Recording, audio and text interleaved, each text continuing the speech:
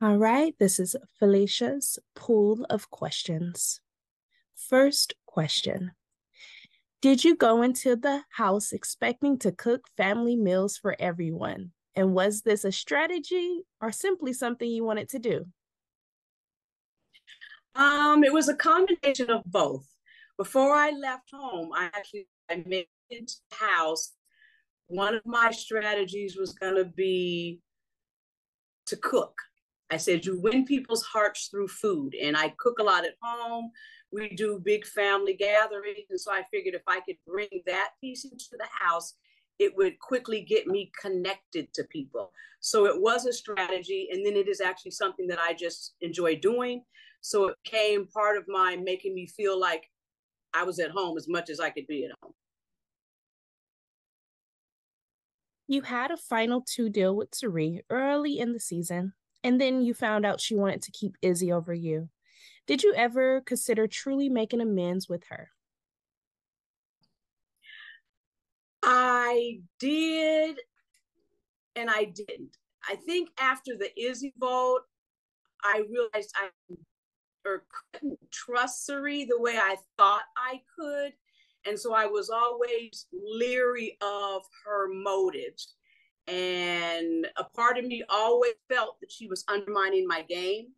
So I had loyalty only as far as uh, feeling like I trust her. But every time I went back in and said, oh, I trust her, something happened that made me say, Felicia, I think she's sabotaging you again. So I was always looking for another angle. Next question. You said you were probably talking too much in the house. What do you wish Mm-hmm. you hadn't said and why?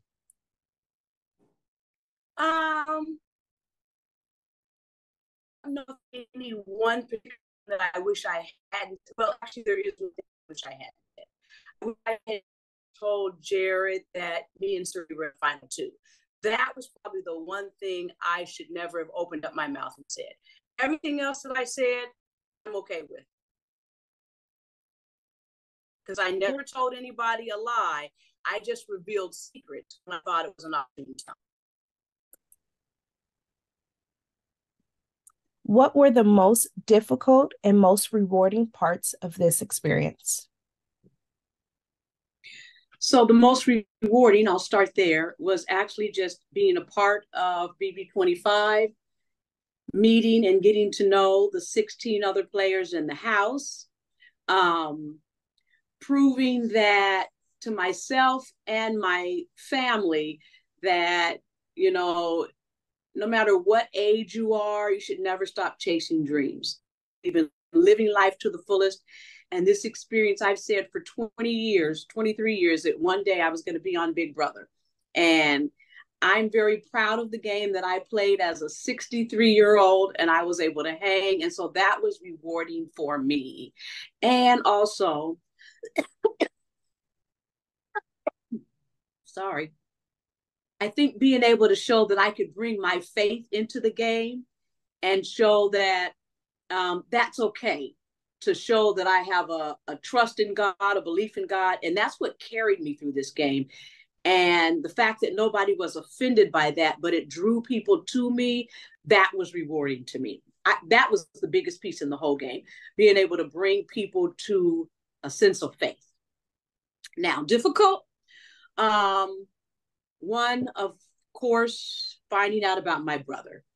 It took me a lot to stay focused in the game after I found that out. And I had to do a lot of just burying feelings, trying not to let those emotions rise to the surface, because then it caused me to kind of spiral from time to time.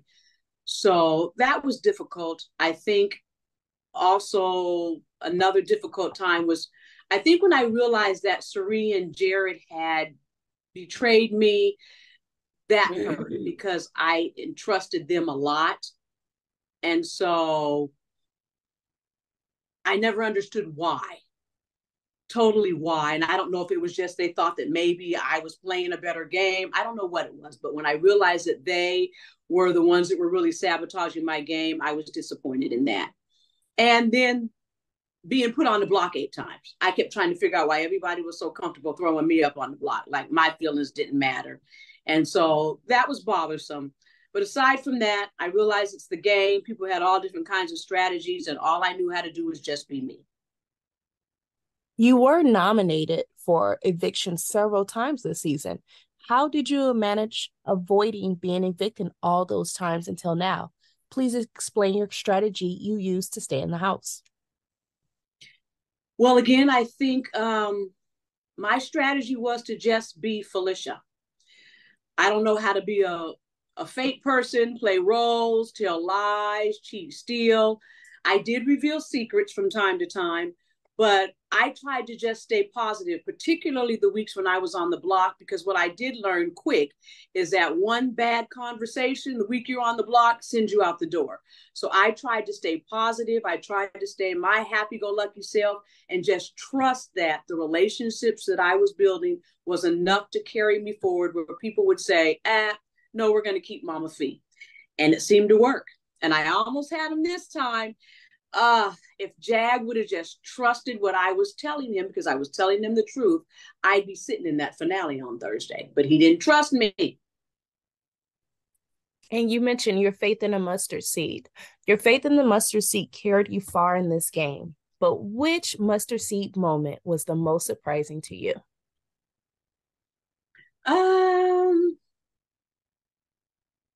I think the Izzy vote. When I was up on the block in week 6 against Izzy, that was when I really felt like I was going home. And that was a difficult time for me. Again, that's when I found out that Sari and Jared were working against me, and everybody else was trying to keep me. And so I had to dig deep that week to stay in the house, and I realized it. Also, week 9, when I went on the block, that was right after I found out about my brother. And then I realized that, again, Cameron put me on the block, and I was up against Mimi, and I love Mimi to death, and I didn't have any harm words for Mimi. And so trying to convince the jury to keep me, convince the house guests to keep me without sabotaging Mimi, because I didn't want to sabotage Mimi. That's hard, because in order for me to fight for me, you really have to, in a way, fight against the other person. So I was trying to navigate that, where I was never fighting against her, but only fighting for me. Let's talk about your final 2 with Mr. B. What was your secret to securing such a loyal ally in the game? Huh? What was your secret to securing such a loyal ally in the game with Mr. B? Me and Mr. B became friends from day one. When I realized that he had my best interest and I had his, it was like, look, I'm trying to help you help the house. I'm trying to help you keep this house clean. I'm trying to help you navigate around all these crazy personalities. And so I realized that if I was nice to Mr. B, if I did some cleanup, if I did some cooking, if I tried to manage resources, because I was trying to manage resources by cooking these family dinners, because otherwise there would have been way more waste than there actually was. So I knew that if I just stayed communicating with him and I stayed real with Mr. B, Mr. B would stay real with me. And we had a perfect duo all the way to the end. What is your most proud accomplishment from the Big Brother experience? Never quitting. My biggest accomplishment was never quitting. Well, I have several. Never quitting, staying true to who I was, trusting and believing that God was carrying me through. I knew that I wasn't going to leave till it was time for me to leave. So for whatever reason, it wasn't meant for me to win. And that's why I was at peace. I knew I was leaving yesterday before the vote. I never even asked Jack had he made his final decision, because I already knew. Every time I was up on that block, I knew if I was staying or going. I would get nervous, but I always knew I was staying. Yesterday, I knew probably within a couple hours of leaving that I was the one getting voted out, and I was okay with that. So trusting my gut instinct, being true to who I was, trying to play a truthful, honest game, and showing that faith will carry you a long way, and being genuine in who you are will carry you a long way. That was what was important to me in playing this game. Who will you stay in touch with after the game? Anybody who's willing to stay in touch with me, I'm willing to stay in touch with them. I genuinely did like everybody in the house. You know, some of them, I think they played a little bit hard in their gameplay, so they made you say, boy, you stupid, girl, you crazy. But I think for a lot of them, they really were playing roles and it wasn't who they are. um Genuinely, I think it was a great cast, a very diverse cast, a very fun cast. And God willing, I stay connected to all of them. I hold no hard feelings against anybody that was in that house. And last question. You told Sari that she was the best thing to happen to you in the house. How does it feel knowing you're walking out of the house with such a strong friendship with her? It feels good because deep down, I know even though she was playing the game hard and sabotaging me, I still think she is a wonderful person. She reminds me a lot of myself, actually.